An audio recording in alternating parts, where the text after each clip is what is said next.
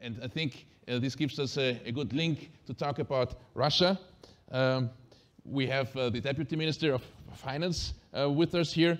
And Sergey, the question is, while we're talking about Africa and talking about the interior question of security and stability, when we look at Russia today, we are aware Russia is part of Europe geographically, but it is not part of the political Europe, and that has given rise to economic tensions as well. So continuing on this motive, politics and economics, where do you see Russia standing today here? What does it mean for the growth perspectives in Russia and for the Eurasian Economic Union that has now emerged over the last couple of years? Sergey, please. Thank you for introducing me. First of all, I'd like to say that I share the opinion which was said at the beginning of our session, that in principle, the global economy is in a good shape, but it's only in principle. The challenges are accumulating, and this is maybe the effect which still need to be clearly processed and analyzed. The biggest challenges, from my point of view as Deputy Minister of Finance, is that during last probably 6 years, we're stating in our final declarations on different levels of G20, either ministers or leaders, that the debt is growing. And it is being said year after year, or each half of the year, and still no sign that we will have quite a controlled position. And of course, interest rates environment are stimulating huge borrowing. But at the same time, we see another big challenge in this field.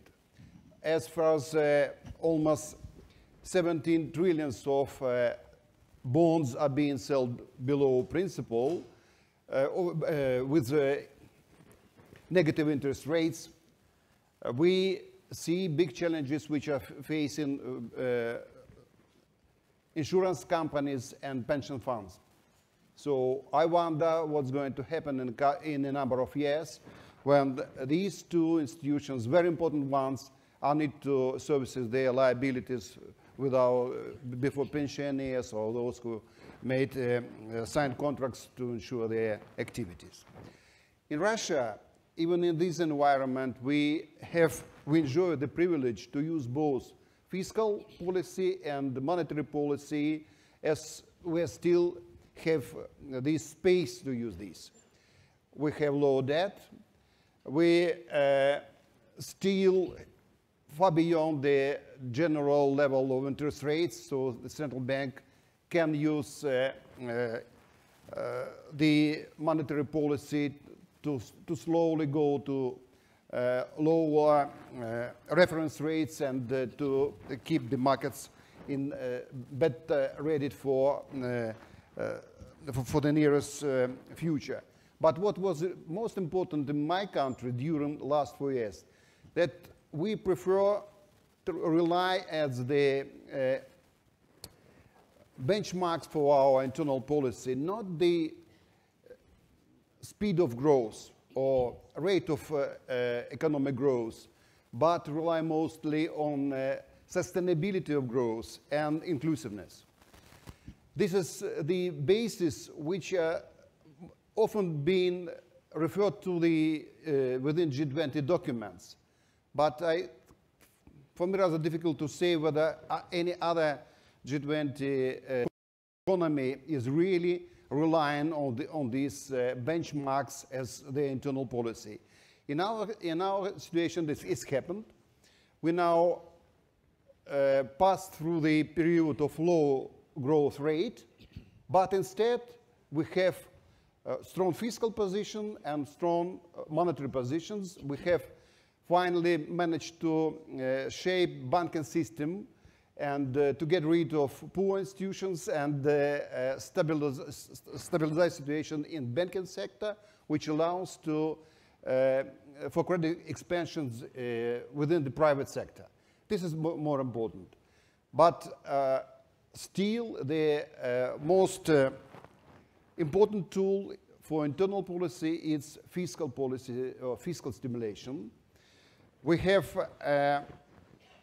now start implementing 12 so-called national projects, which is covering the whole spectrum of internal life: medicine, education, infrastructure, export promotion, and things like this.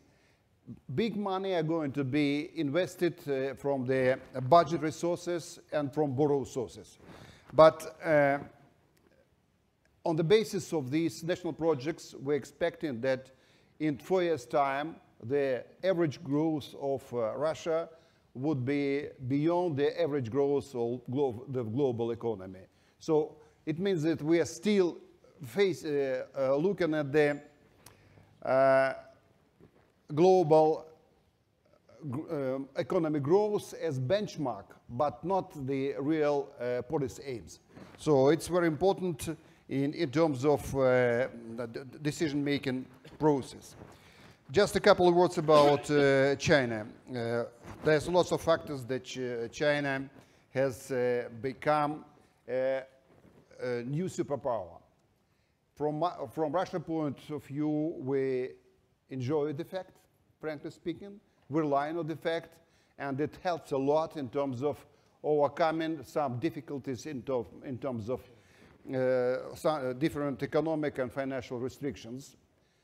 Now we can rely on deep internal bond market in China, for example. Russia's company already there. The government is still thinking about the possibility to use inland Chinese bond market as source of funding. But what is more important, we enjoy the privilege to have strong demand for Russia's exports in China's economy.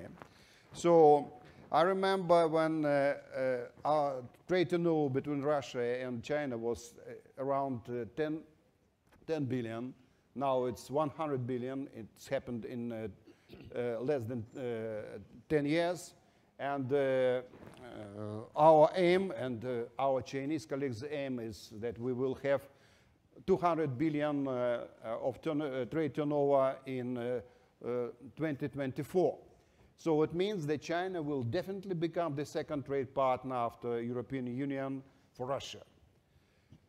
And just to conclude, maybe with what you've just said at the beginning, whether we really face the challenges of losing multilateral approach to in the global governance. I think last year was a very critical one. I remember how it was difficult to negotiate G20 leaders' final declarations in Buenos Aires when we have one superpower blocking all kind of reference to multilateral cooperation and things like this. Nowadays, especially due to the effective management of the situation by Japanese colleagues as the leaders of or presidency of G20, situation slightly changed. Maybe we can be even more optimistic in terms of the fact that multilateralism is not being lost.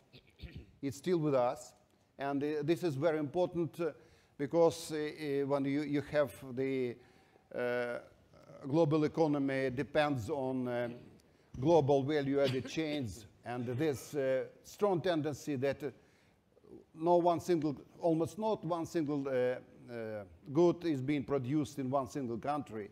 It's very important to keep these multilateral cooperations in order and multilateral rules in trade in particular in order as well. So with this I conclude. Maybe later on we'll come back to the Eurasian Union as you just mentioned. Thank you. Okay. Thank you very much, Sergey.